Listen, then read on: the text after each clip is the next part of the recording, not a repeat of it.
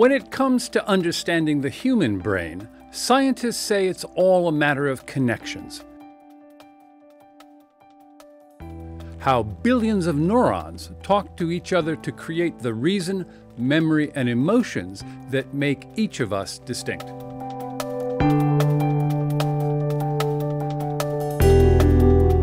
Now, researchers at dozens of universities in the US and Europe are making a science of those connections for the first time by creating a sort of wiring diagram of thought. The physical circuitry of the average brain contains about 100 billion neurons, as many cells as stars in the Milky Way, linked by 150 trillion or so connecting synapses. Scientists call it all the connectome. By traditional means, it can take one researcher years to trace the 10,000 or so synapses that branch from just a single neuron. But new techniques, including advances in brain scans that can analyze neural connections 50 times faster, are now helping to reveal the hidden anatomy of brain wiring.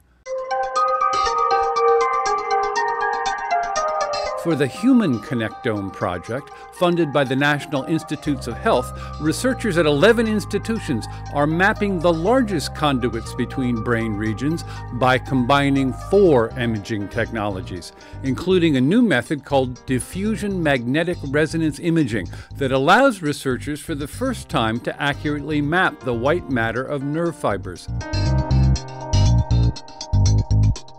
The researchers hope to shed light on the variability in brain connections between individuals and then relate those to the differences in behavior that make each of us unique. They hope for insights into autism, schizophrenia, and other diseases that may stem from the breakdown of these critical connections.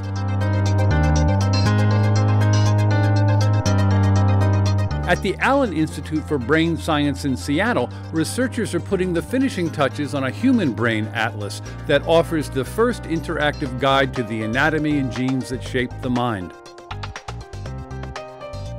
In November, the Allen Institute released a 3-dimensional high-resolution map of neural connections in the mouse brain.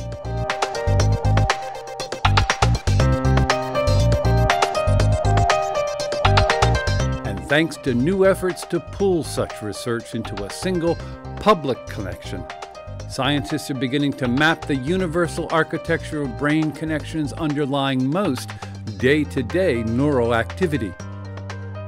For the Wall Street Journal, I'm science writer Robert Lee Hotz.